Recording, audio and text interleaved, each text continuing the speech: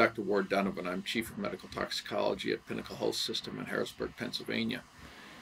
And my practice involves treating individuals who have been poisoned, but most of them are drug overdoses, alcohol intoxication, and particularly I see opiate intoxication, opiate overdoses that come to us in two forms. One are younger people who are recreationally abusing opiates such as heroin, but also to a great extent prescription drugs, Percocet, Vicodin. And they're getting these from their parents, they're buying them on the street, they're stealing them from medicine cabinets, they're even stealing them from pharmacies, they're purchasing them, obtaining them wherever they can locate them, forging prescriptions. And the other group of people that we see are those who have chronic pain disorders and really have become addicted due to the fault of their physicians, who prescribe just ever-increasing amounts of opiates. And opiates are referred to often as narcotics, things like oxycodone and hydrocodone, for pain relief. And they get to the point where they're just constantly in a narcotized state. That means they're in an opiate overdose state. Their mental status is altered, they're confused, their respiratory status may be compromised, and ultimately they end up at our center under our treatment to try to, first of all, resuscitate them, improve and recover the organ damage that has occurred, which often involves most of their organs, and then we try to get them into counseling. The part that I do, the medical resuscitation part and recovery part, if they present to us alive, is actually the easy part. The hard part is dealing with the emotions and the addiction and the psychiatric issues that have led to their addiction in the first place. And that includes both the younger set who are abusing opiates recreationally, as well as the wide range of ages of people who become addicted to opiates, strong pain relievers, because of some initially usually relatively minor injury that is treated too heavily with opiates, and then they become an addict long after the pain of the injury has resolved. And yet they still are seeking the opiates because now they've become addicted to them. And the growth of this epidemic, and it certainly is an epidemic, at least in our experience, and according to reports such as from the Center for Disease Control, really began in the early to mid 2000s, in the 2005 range in particular, and it has just expanded ever since. And I and my group of medical toxicologists devote our time to treating these individuals, but unfortunately, as I said, our treatment is just the beginning, and the difficult part is to get them into recovery and long-term recovery. And unfortunately, I experienced the addiction to opiates in my own family, in my son. My son had attention deficit disorder with anxiety and depression, and that led to him seeking relief in the form of initially alcohol, then marijuana, and finally opiates and cocaine, and just about any drug he could find. And we had him in counseling from the time he was in his mid-teens until he finally died of a drug overdose at age 28. And the addiction led him into the court system, the legal system, unfortunately, because the legal system does not treat these individuals. It punishes them, does not provide any meaningful rehabilitation and counseling when they're incarcerated. They're simply punished, let out. The stress of being in jail adds to their emotional disorders or psychiatric disorders and leads them back into addiction again. And it's a vicious cycle. My son's problems with the legal system began just with driving under the influence, and that's his only crimes against society.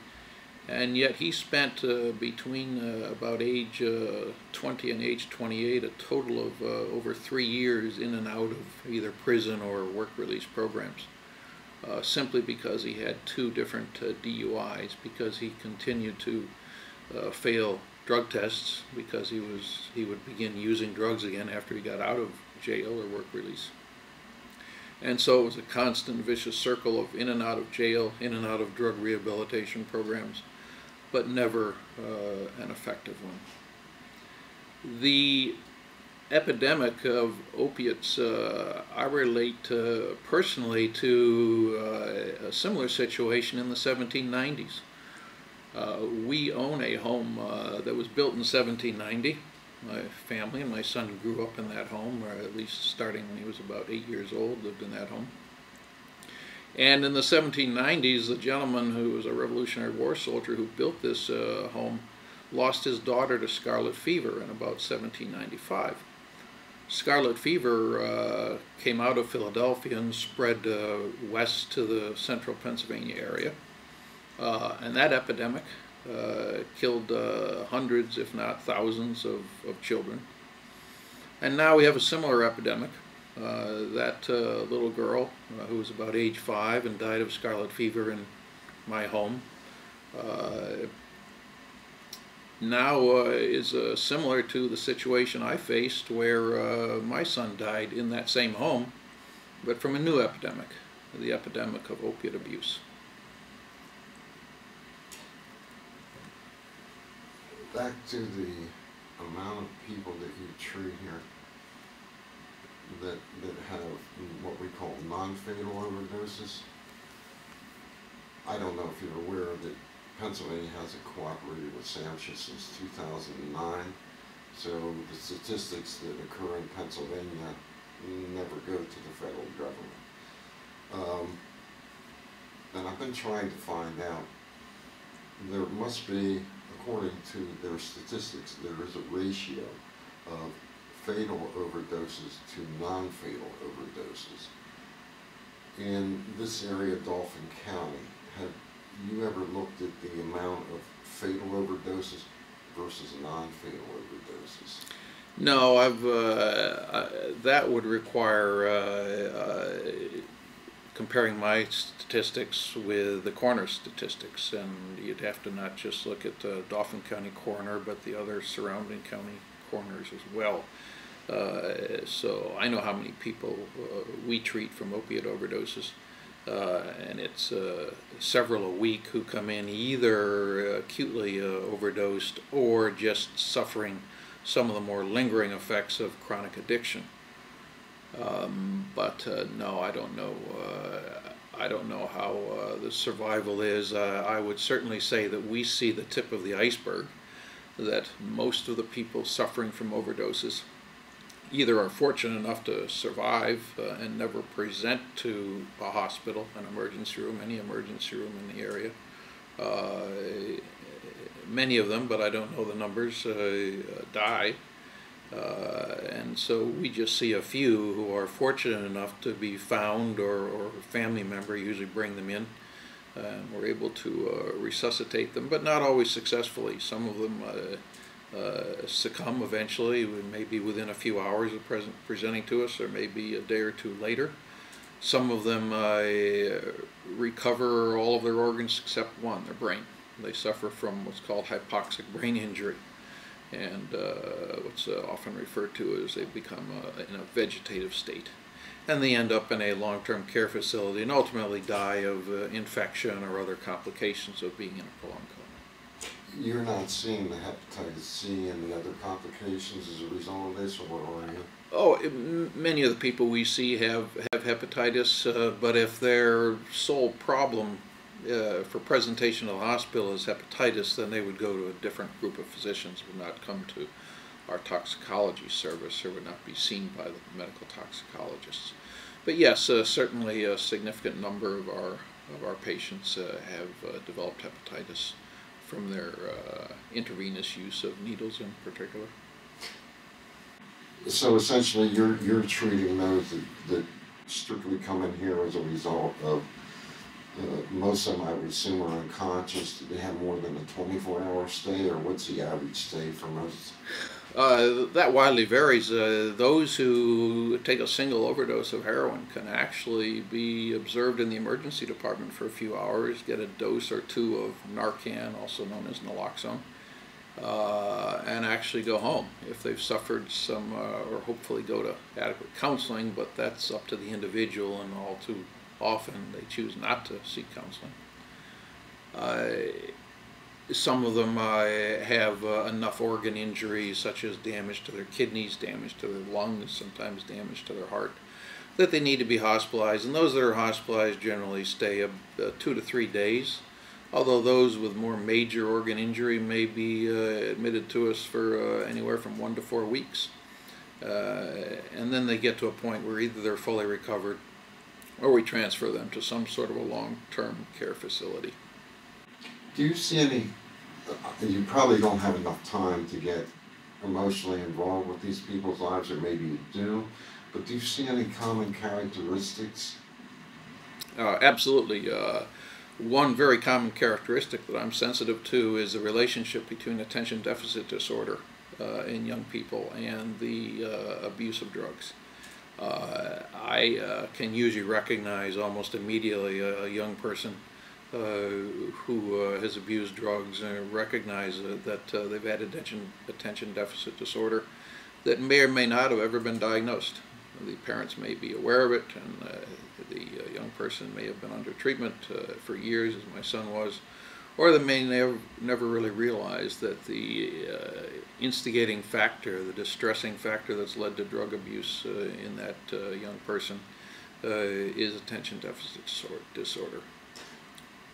What, in your opinion, is causing this epidemic rise in ADHD? I think it's always been there. It's a matter of what their drug of abuse is. I think it used to be alcohol. I know it used to be alcohol. Now, with more ready availability of the opiates, either prescription opiates or street heroin, they're turning to those more powerful drugs. One of the factors that has led to this opiate epidemic is the well-intentioned efforts of medicine to control pain. And pain became what's called the fifth vital sign. How much pain do you have? Because you shouldn't have any. And if you have any pain at all, well, let's throw some opiates at you, and then in increasing amounts. And so either those people get addicted, or they take those prescription opiates home, and those prescription opiates then are available to their family, usually their children, sometimes to other relatives or friends even, who are in the home, and steal these from the home, from the medicine cabinet. The more increasing availability of heroin, and particularly the decrease in the cost of heroin, has made its use epidemic. And those who initially start out using prescription drugs, and perhaps again stealing them from their parents from the medicine cabinet, or procuring them on the street, find that they can no longer afford those, because one tablet of Vicodin might cost anywhere from $10 to $40 on the street, whereas a bag of heroin might only cost $3 to $5. And more typically, those tablets, those prescription tablets, are going to sell for $20 or $40 per tablet, and not have as long-lasting effect as 1 or 2 bags of heroin that they can purchase for a few dollars. If we were to take narcotics, prescription narcotics, out of the picture, which seems like an impossibility, do you feel that would have any impact about the underlying causes of what's causing this addiction to begin with? I don't think that the underlying causes would go away, but the availability would go away, or at least be reduced. It's never going to go away. If we weren't prescribing, and by we I mean the medical profession, weren't prescribing so much opiates, then I think we certainly would see fewer victims of prescription opiate misuse. And there are actions being taken in this state and other states as well as federally to reduce the availability of some of these prescription opiates. For example, restrictions on the number of opiates that you can prescribe out of an emergency room, so that people can't jump from one emergency room to another, get a prescription at one place, go to another hospital, get a prescription at another place. They can only get a few tablets at each place. And now, soon, there will be a program in place in Pennsylvania where physicians will be able to access a database that will allow them to know whether the individual they're treating in their office or the emergency room or in the hospital is what's called a doctor shopper, someone who's going to various places and obtaining opiate prescriptions, so that they will be attuned to the fact and recognize the fact that that individual is addicted to drugs, and try to get them some counseling, and certainly try to wean them off the opiates that they're using, and treat their pain, if they do indeed have true pain, with some other means and other medications and reduced doses of the opiates, along with other non-medicine therapies to reduce pain, and adjunctive treatments, adjunctive medications that aren't as potent or as dangerous as the opiates, such as Neurontin and pregabalin and similar drugs. But reducing the availability is not going to make the desire to abuse drugs go away. That's a greater effort, and that's an effort that I'm not involved in. And as I've said before, that's a much higher hill to climb, huge mountain to climb, as compared to what I do, which is just simply to recover that individual if they've survived the overdose, get their organ functions back to normal, and then try to get them into a rehabilitation program. But you can't force someone to do that. Unlike the depressed person who may try to commit suicide in a single event, the opiate abuser is slowly killing themselves, but there's no legal means to control that. Unlike there is a legal means to control suicide attempts, that individual can be committed against their will to a psychiatric institution, but the addict can't be. If they choose to continue to use drugs, there's little that can be done. Some other advances that have occurred, and one that I think is very effective, and data has shown it to be effective, are the drug courts. And the drug courts came into place too late for my son. Tragically, a drug court was established about a year after my son died, and he would have been a perfect candidate for drug courts. And drug courts, at least in statistics I've read, have had a much higher success rate than counseling and traditional rehabilitation programs. And these drug courts are very strict. They require almost daily appearance before a judge or a magistrate or some legal authority to monitor their progress, test them for use of drugs, with a powerful weapon to be used if they fail the drug court, and that is then they go to a standard prison. So it keeps them out of prison, which does nothing but punish them and offers no help whatsoever in their addiction, and gets them into intensive rehabilitation programs.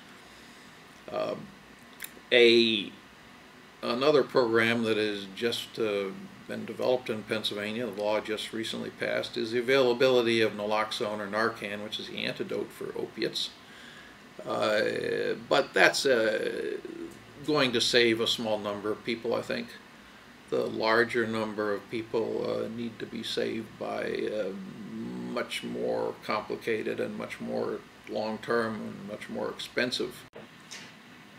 In the case of your son, more specifically, what age was it when you believe he might have started down that drug road? Treating the surface, which is give them a dose of naloxone and make them recover that time, but then a week later they take another overdose.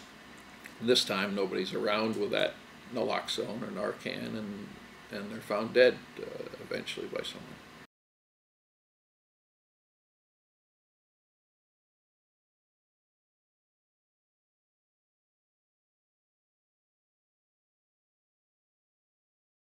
Well, we believe he started in his early to mid-teens with alcohol and marijuana. It became quite obvious, certainly by his high school years, that he was abusing drugs and alcohol. But he probably started as early as age 12 or 13. We saw a change in his behavior about that age, about age 13. And he had very low self-esteem and depression and anxiety because his attention deficit disorder prevented him from doing well in school, interacting well with his friends in school and his classmates, and he became so stressed and depressed about that he found that he could self-medicate with medications, and attempts to treat his attention deficit disorder with traditional drugs such as Ritalin were not successful, and he would refuse to take them, and found much more relief from street drugs and alcohol and marijuana than he did from any medication that his psychiatrist could prescribe for him.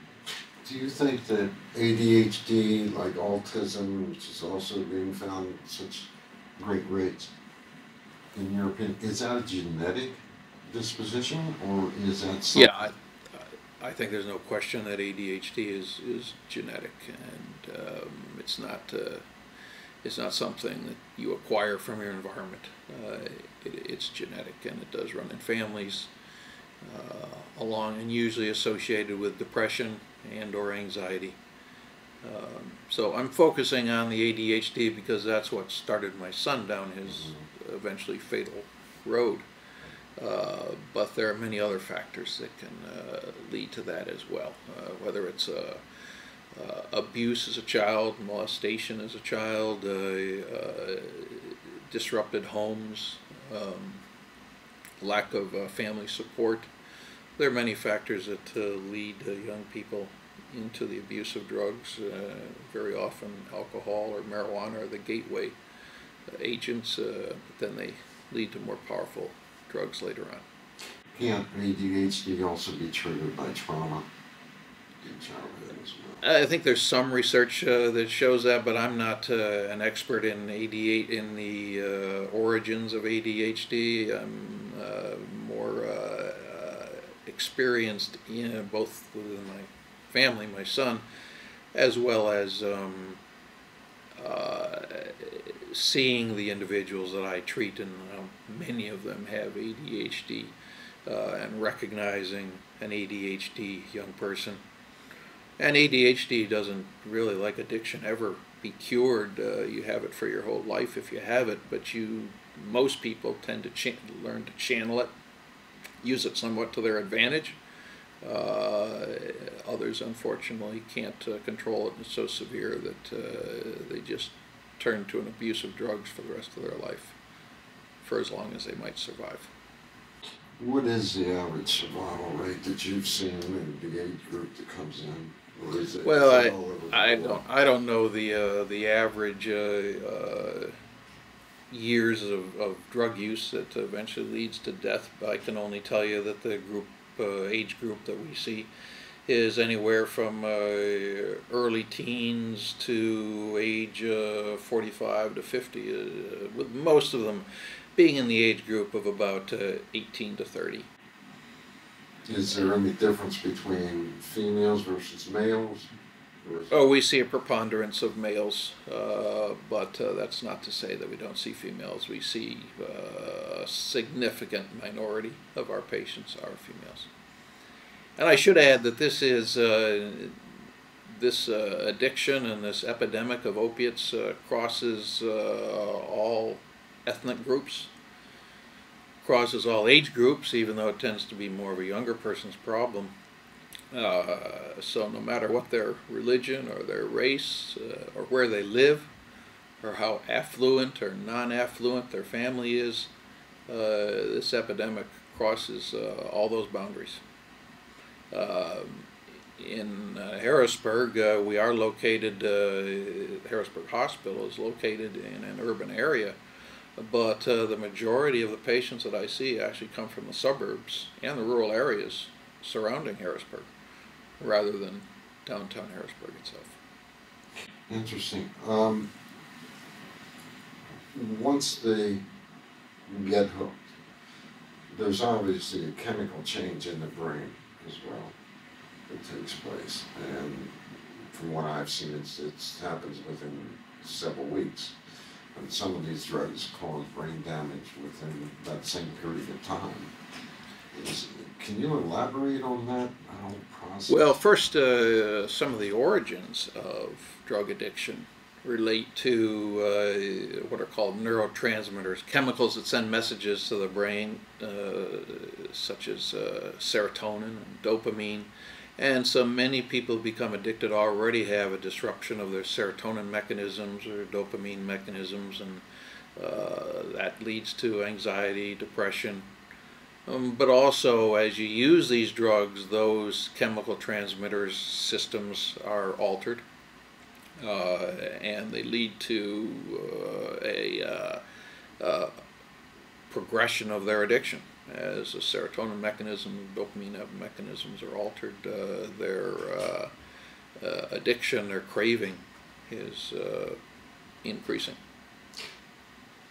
Is the medical, government law enforcement, and rehab centers, are they doing what they should be or what they could be doing to treat this? Well, certainly law enforcement is not. And the legal system is not, except for, as I mentioned, the drug courts.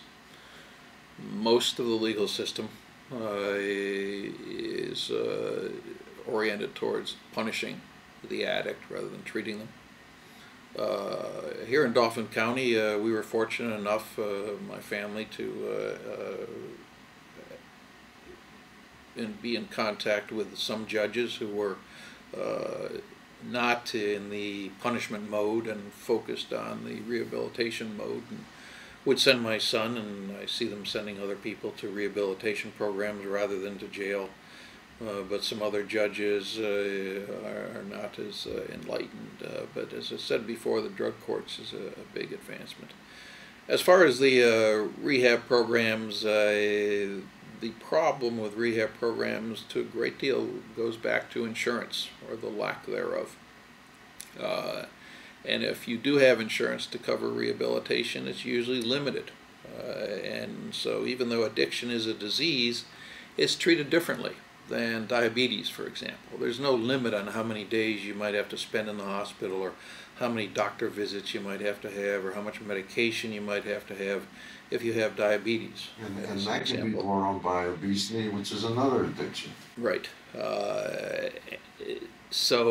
And obesity leads to heart attacks, and heart disease. And again, there's no limitation by insurance companies on how much treatment and how frequently you can be hospitalized.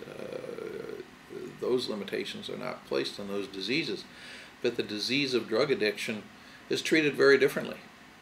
And even though there are now laws that are supposed to remove these restrictions on how much treatment an addict can get, the insurance companies seem to be ignoring them and continue to restrict the amount of treatment that in a single year an addict can receive. What is the average that a person typically can go? Well, the average stay in a rehab center is usually about 2 weeks. The maximum is 28 days.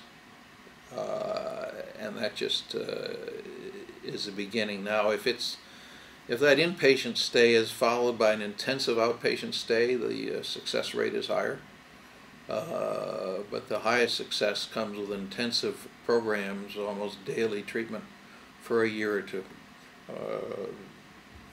That kind of approach in dealing with not just their drug addiction, but the underlying factors in many cases that have led to that drug addiction. Most of mainstream believes this is primarily an urban problem.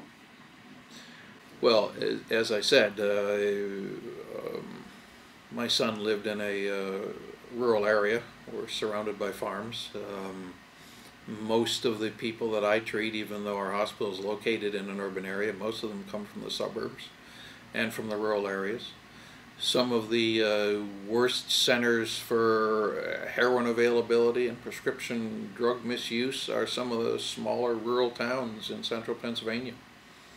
Are you seeing a lot of crystal meth and crack as well? Oh, we see some, but not nearly as much as we do the opiates because of their availability. And those who use cocaine and use crystal meth, methamphetamines, and hallucinogens are less likely to end up in the hospital because they're less likely to cause respiratory arrest, that is, loss of breathing, which is ordinarily the ultimate cause of death in the opiate overdose. So we're less likely to see them, but we do see a growing number periodically of certain drugs that will come into the area, and they might be in the area for a month or two and then they disappear. Bath salts, for example, and some of the various newer forms of methamphetamine, some of the synthetic methamphetamines. And they seem to come in groups, in bunches, and be available for a while and then disappear. For a period of time, about 3 years ago, we were seeing a serious bath salt case almost daily. And now we rarely see one because there are now laws that heavily restrict the availability of these drugs called bath salts. In the case of ADHD, one of the things that I've found is that a lot of kids out there are abusing that medicine, meaning that they will fake the symptoms and they will chew it to get that high, and most particularly in females in college ages where they want to lose weight. The drugs such as Adderall in particular, which is an amphetamine, is not a rare cause for presentation to a hospital and to our service. And as you said, it is typically more in the high schools. We don't see it quite as much in the colleges, where I think they graduate even more potent drugs.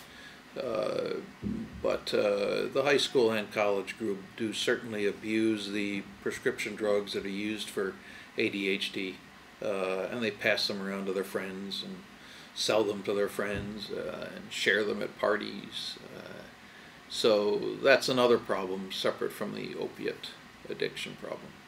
And the latest trend I've heard from psychiatrists is they're now putting their, besides chewing them, then they'll start snoring them, and then they shoot them up, or the latest fad is to put them in their eyes. They can use the amphetamines just about by any route. The more dangerous routes are either intravenous or actually snorting. Either one is much more dangerous than just taking it as a pill. That's where we see the very severe cases where they've snorted them. That is, taking them up the nose or injecting these drugs, melting them down and injecting them intravenously rather than taking them orally. But most of the young people we see, particularly the high school kids, are just ingesting them. And that's a group where we are less likely to have them present to the hospital. They may just have some effects that aren't serious enough that they end up being recognized as being seriously ill, and they don't come to the hospital. It just seems to me that if we target the drug, we're not really, something else will replace it, guaranteed. It's not viewed as being that kind of down and out inner city drug addict. The same connotations aren't there when you're able to use a drug by a means other than intravenous. Not to say that kids in the suburbs don't use drugs intravenously, but most of them don't. They use them by other means, and they see that as more acceptable, almost as acceptable as drinking alcohol. Your opinion on pot, marijuana? I think that in those who have a tendency to addiction, it leads them to other drugs. But I believe that they've got to have a tendency towards addiction, a genetic tendency or an emotional tendency towards addiction, to move beyond marijuana. The latest research I read shows that a developing brain, 13, 15, 16 years old, using pot on a regular basis creates the same type of brain damage as heroin.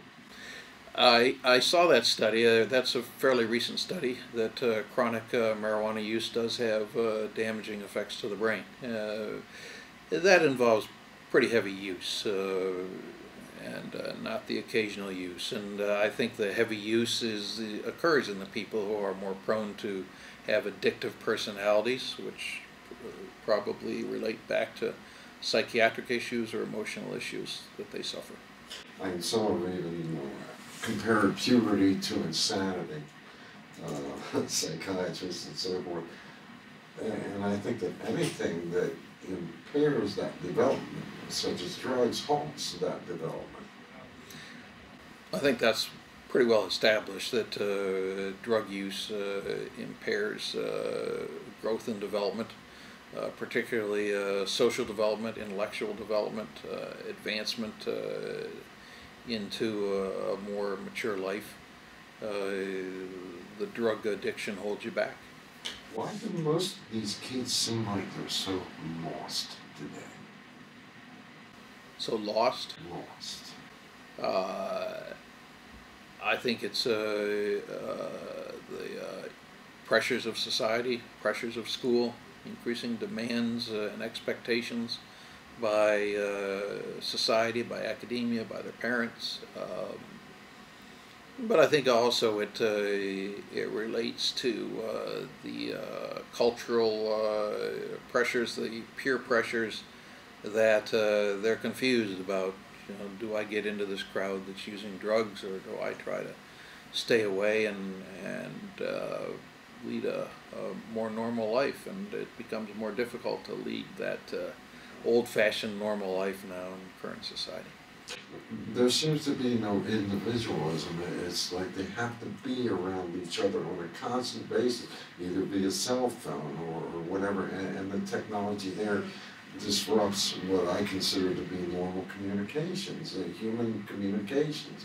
And in essence, I compare texting to going back to Morse code. It's a different world than it was 20 years ago technologically. Whether that has a relationship to leading people to drug abuse, I don't know. But one important point to make is that people of all ages, but particularly young people, who use drugs are going to be in a group of other young people who are using drugs. It's a group practice, a group phenomenon. They are rarely doing it by themselves. And so one of the essential treatments of the young person who's addicted is to get them out of that environment, get them away from that social circle, even get them out of that town and into a different area, but some sort of a controlled environment. Because if a person is going to be in a social circle of drug abuse in one town, they move to another town, they're going to find that same circle. But at least temporarily get them away from that social circle they're in and get them to a different area. It seems like it's a predominant culture, or is a majority, at that age group. And so well, where do you run? Where do you? As a medical toxicologist, I'm not an expert in the psychiatry of some of these issues and just how predominant it is. I'm not an epidemiologist either, but I can only say that it would be very unusual for me to see a young person who's the victim of drug abuse that I treat and not see that either their family or their social circle or both are involved in the use of drugs as well. Do you have anything else you'd like I think what I mostly would want to add is just that parents need to be on the lookout for changes in behavior of their children. And at the first sign of any problems, try to get them help, and serious long-term help. And I've told parents of young people who've had a near-death experience from a drug overdose that they're going down a path of probable death, and that if they have to mortgage their home, take out a loan, whatever they have to do to get them into a long-term rehabilitation program. Looking back with your son, unfortunately, it's sad to hear these things.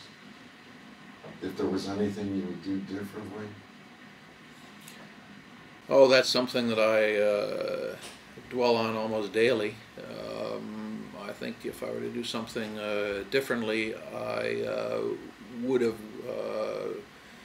gotten my son into more long-term intensive programs, although he was in programs as long as 6 months, but they weren't effective programs. I didn't realize it at the time.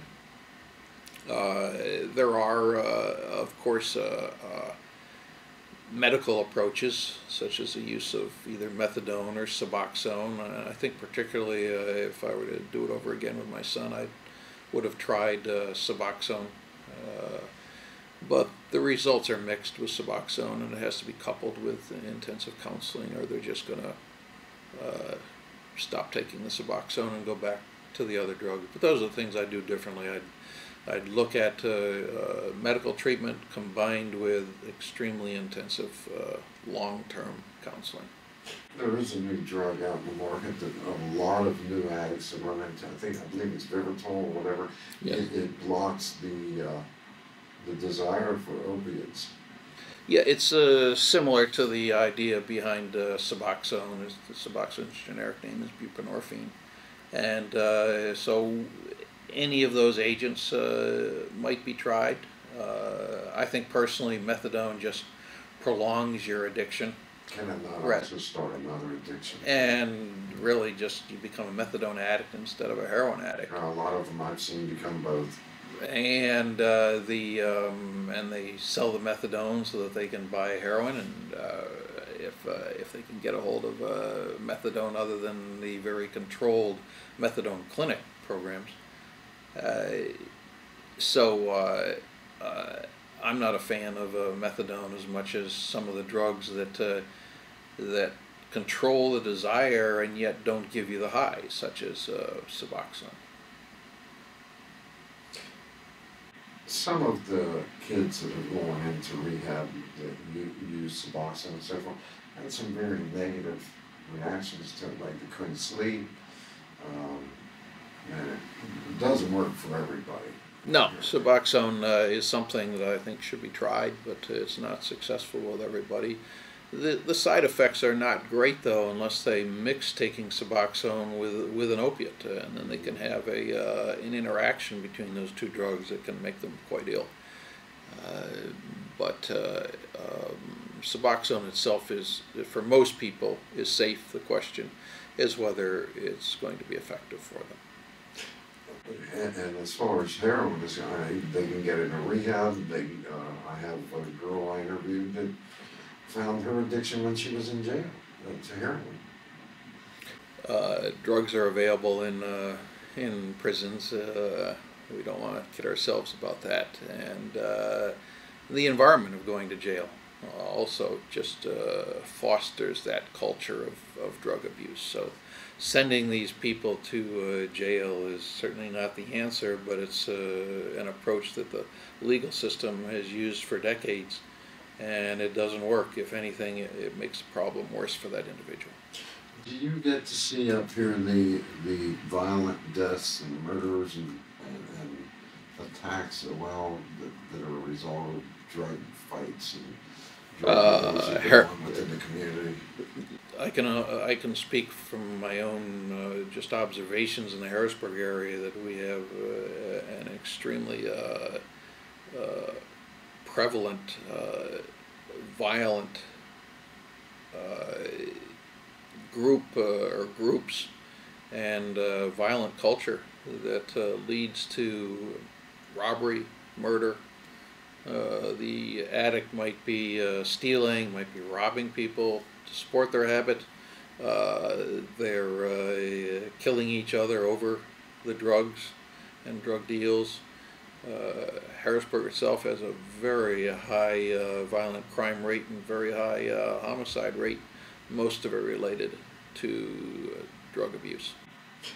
And unfortunately, there's a lot of kids, babies, being brought up in that environment. We certainly see in our maternity department infants that are addicted and have to be withdrawn. We have a particularly difficult problem with pregnant women who are addicted, and how to get them safely through their pregnancy and control their addiction during the pregnancy. Unfortunately, they often do deliver drug-addicted infants who also can have congenital abnormalities due to the drug abuse of the mother. I know in Mercy Hospital down in Baltimore, for example, on a typical given day, they can average out 60% of the babies being born as being addicted. I don't know what that percentage is. I couldn't tell you what our data is here at Harrisburg Hospital. I could put a plug in. I don't know if anybody be interested, but a foundation has been established in my son's name through the Medical Toxicologist Society. The American Academy of Medical Toxicology has a foundation under my son's name, the Ward Donovan Fund. And the American College of Medical Toxicology website is available by Google. I can't quote their address or phone number, but if you're interested, this fund is intended to assist research through grants about addiction, the factors that lead to addiction, the best treatment of addiction.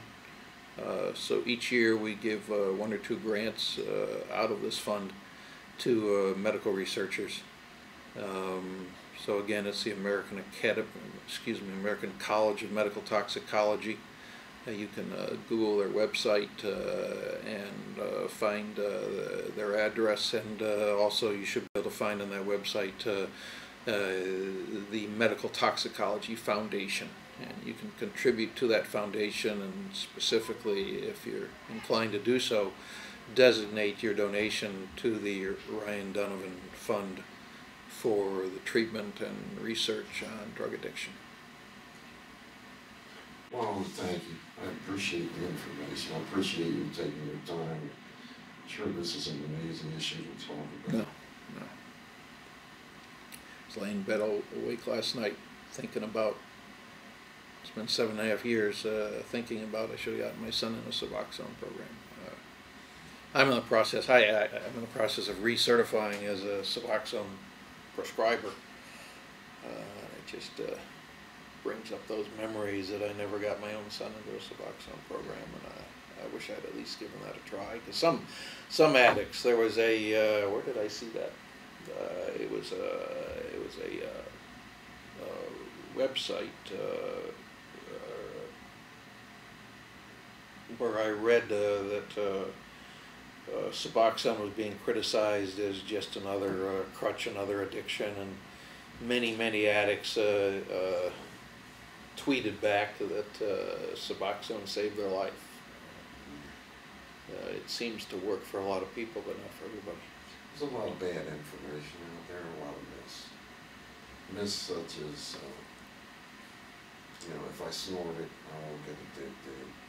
That if you go into rehab for 2 months, it's a lack of willpower, it's this, it's that. Oh yeah, the ignorance is far more greater than the actual knowledge. I don't know if we're still rolling, but I can shut this off.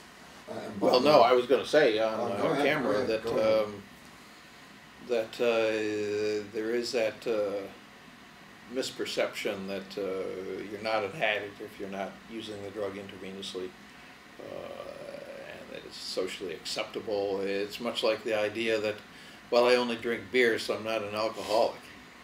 I only use pills that were prescribed by my doctor, so I can't be an opiate addict. It's simply not true. Or I'm recovered, but I'm still smoking pot and drinking alcohol. Yes.